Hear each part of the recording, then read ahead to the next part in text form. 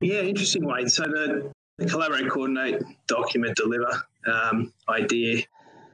And, computational design is often thought of as something that could be used in design, obviously, but also optimization, optioning, and, automation of repetitious tasks. But I guess, some people think when they see computational design, they see that radical or complex blobby shape. Being in your office, I see quite a different range of projects. How are you utilising, this technology for your different designs that you do? I think that's a good place to start, isn't it? With the design, I think we do work on a range of projects, everything from small through to large scale, which we're large for Australia anyway, and some could be considered to be geometrically, I suppose, challenging. But the style of architecture, I think, if you're familiar with our architecture, is everything could really be produced using traditional methods. But the key we've found, however, is not the complexity of the forms that we're designing, but the freedom that computational design gives us to quickly assess those ideas in different situations. So to find the right application for this approach, I suppose we've been working on it, as you know, for a few years. But so what I like to do, I suppose, is take people through a few examples of how we sort of progressed our nature in this, sort of starting with what I like to call, the little small steps. So, back in 2010, I think, was my early on, was one of the first light bulb moments for me, I think, in the use of computational design within our office.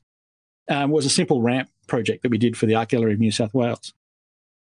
I'll just play a little video. So this sort of just shows the ramp just going through a few iterations that we actually did. And as you can see in the top right-hand corner, we've got a couple of variables that are just updating automatically along the way. The ramp length, the gradient, and the sort of landings along the way.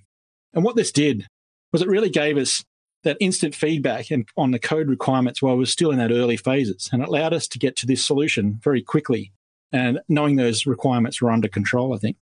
So the next sort of area that we moved into was starting to use the technology for exploration along the way. So taking some thick, quick thoughts and sketches like this, just on tracing paper, and then working them towards, we've got a bit more of a complex, like modelling complex forms, but we wanted to get area schedules, concept documentation, I suppose some physical models, and some concept visualizations out of the process as we were going.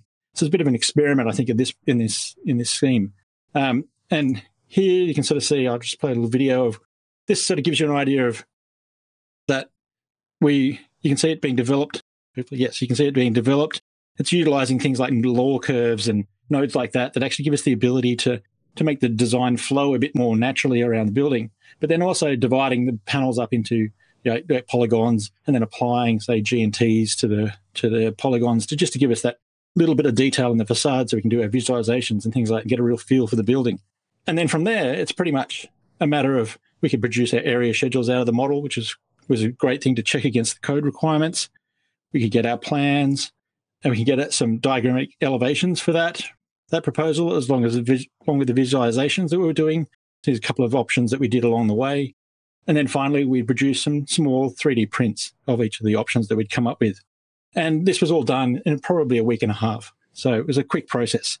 But I think utilizing that process where it was utilizing computational design from the beginning to the end is not something that we actually typically do, I think. What we typically do is probably a hybrid approach between things. One example I think I've shown in the past is where we use computational design to reduce the time between design iterations. It's really speeding up that process. So this is a tower we're working on in Sydney. And through the initial design process, we developed a method of combining the drafting skills that everyone had in the office to drive model iterations along the way. So things like producing, say, the profiles of each slab level that actually drives the facade envelope along the way. But it also started to develop the method of using colors along the way to describe facade types. And this is I think this is a idea that was sparked after a finals presentation a few years ago for the YII a few years ago, where I think they were doing colors in Excel to drive unit types, which was great. So play a video. So this is an idea of, this is one of the models that we, from that initial design phase, I suppose, building up this repetition model, giving us an idea that we could really produce this. And what we'd done, we'd actually built this a couple of times manually before we moved to GC. And it gave us a guide on how long this took and what the advantages were. So, and what ended up happening was we actually realized that what was taking someone 1 week to do, we can now effectively do in 4 hours. I think that brings us to sort of one of our most recent projects, which tries to bring together some of those examples that I just showed from sort of small steps up until that iteration process. And it's sort of exploring those ideas through iteration. And here you can see, this is the GC graph view of this sort of concept. And it can look a little messy, I think, but this is sort of typical of a concept graph view, I suppose, where you're sort of cutting pieces out that don't work and putting your new bits in and testing things out. But I think, however, we try to utilize things like colors to try and group elements of the graph together. But the key here is understanding variables and how to use those to drive the design and the iteration process. So here you can see we've got I've zoomed in on the actual variables that we're using for this project.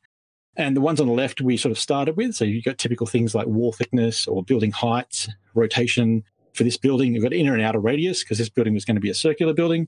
And then finally, as we worked through the model, we actually started to add some more variants on the right. So if I show a video, we can actually see some of those iterations, those steps that we could actually take using the model, and it actually flowed through and had this circular concept. And this is the initial exploring the ideas for a circular concept for the Founders Memorial in Singapore that we came up with. And here you can see this is sort of one of the early concept forms that was then developed into this final scheme. So I think bringing it back to that question of design, we're continually trying to find those opportunities to leverage the computational tools to aid our design process, especially when it comes to that sort of iteration process where we're sort of stepping through different design ideas and testing out those really quickly.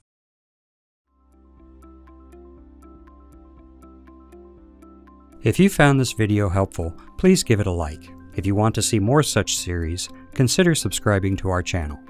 Thank you, and see you next time.